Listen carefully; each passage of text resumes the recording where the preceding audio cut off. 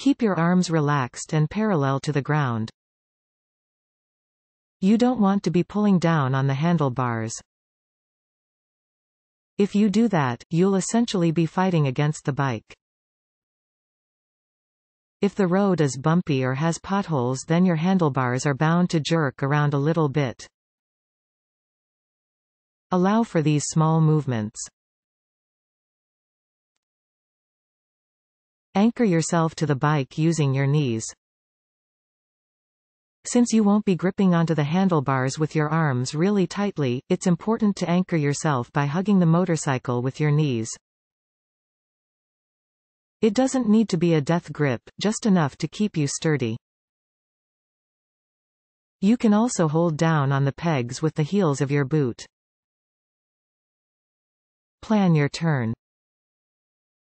If you have to decelerate, downshift, or, worst of all, brake, in the turn, then you have entered the turn too quickly. Brake before the turn, consider your entering strategy, and then enter it smoothly. You may want to enter the turn differently depending on the camber of the road and the type of turn, but generally use the delayed apex strategy. This means entering the turn on the outside and then scooting back to the inside as you clear the apex of the turn. Push the handlebars on the direction you want to turn. If you want to turn right, push the handlebars on the right side. If you want to turn left, push the handlebars on the left side. While this may seem incorrect, turning the bars in the opposite direction from the turn forces the bike to tilt slightly, while maintaining the proper speed allows it to stay upright. Memorize this countersteering mantra: turn right, push right. Turn left, push left. Use the delayed apex strategy. As you approach your turn, signal at least 100 feet 37 meters before the turn, and check your mirrors for signs of traffic. Move to the outside third of your lane, the corner opposite the direction of your turn.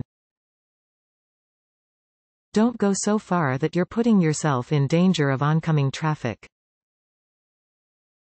Just choose the outer third so that you can enter the turn with enough room to swing back to the inside. Slow your bike before turns. Turning on a motorcycle is dependent on the speed you are traveling, so it's important to brake on your approach to the turn, then hold steady on the throttle during the turn. Downshift before the turn if necessary, but never in it. You can shift into a higher gear during the turn if you want to, but don't do this until you get more comfortable. The balance of the motorcycle is gyroscopic, which means that speed keeps it up. Depending on the grade of the turn you're making and the speed at which you're traveling, you'll probably need to slow down some. Never, under any circumstances, should you slow in the middle of a turn, or brake in the middle of a turn, unless there's some emergency. Even then, it's safer to evade than to attempt to stop. If you absolutely must stop, then level your handlebars out before you start to brake. Square your handlebars and then apply progressive pressure to both brakes at the same time. 70% of your stopping power comes from your front brake, but don't grab it, especially in a turn. Apply progressive pressure. Push the handlebar to the direction of the turn. This means that if you are turning right, you'll want to push the handlebar to the right. This is different than turning in close quarters. You are essentially keeping your handlebars square but initiating a lean. Gently, increase pressure from your palm on the handlebar, pushing it gently. Logically, it may seem as if you were trying to turn the bike in the opposite direction you want to turn.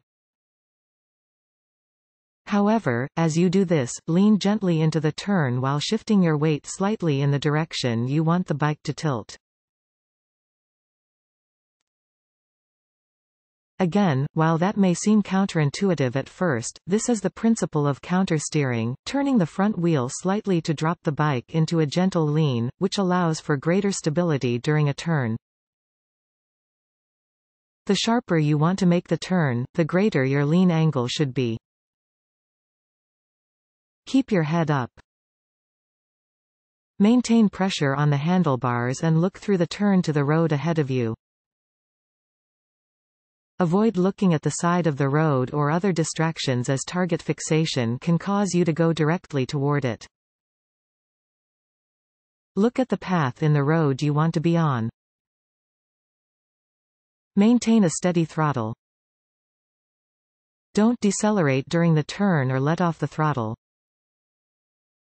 You don't have to speed up in the turn, just keep the throttle steady. If you need to let off it at all, that means you entered the turn too fast. Try to have confidence in your bike. Just because it is leaning doesn't mean it's about to fall over. As long as you keep pressure on the throttle, you should keep friction with the road. By holding down the throttle, you're pushing that back wheel into the road and keeping the bike steady. Look through the turn.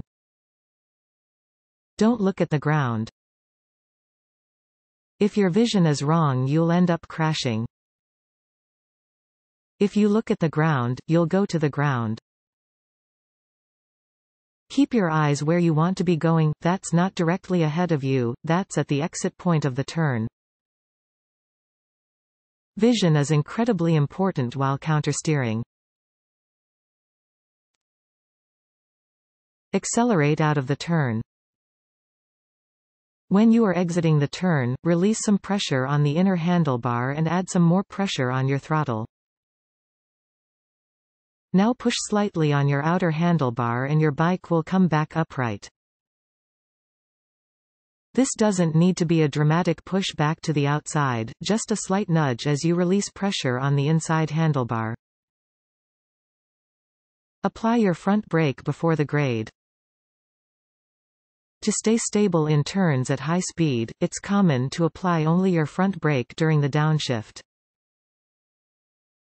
This should occur on the outside of the lane, opposite the direction you want to turn, and in the straight, just before the grade begins. You should immediately transition from slowing into accelerating into the turn. Higher torque engines have a tendency to spin out in the back tires, so depending on what kind of motor you've got, you may want to downshift more, accordingly. Listen to your bike and get a feel for its capabilities at speed before you try to push it. This section assumes racing road conditions and dry asphalt. Lean and countersteer away from the turn. As you approach the grade, countersteer away from the turn and lean toward it, at no more than 45 degrees on the angle. You shouldn't have to throw much weight, but you might need to adjust your body position slightly to maintain stability at higher speeds. Adjust your body position. More aggressive turns such as those done by competitors on sports bikes may require riders to adjust their body positions, such that the torso is parallel to the bike on the right side, and dropped low beside the fuel tank. Position your head correctly. The helmet should be in a position near the right handlebar and the right leg cocked outward on the peg at about 45 degrees, with the ball of the foot on the peg and the heel up against the bike. Accelerate into the turn. As soon as you secure yourself in your lean, accelerate the motorcycle through the apex of the turn. Keep your lean angle as stable as possible and accelerate the bike up slowly throughout the turn. The gear you use will depend on many things: the style of the bike, the road conditions, the grade, and the speed that you're traveling. There's no one gear for turning fast. Maintain a stable lean throughout the apex of the turn, dragging your knee if necessary.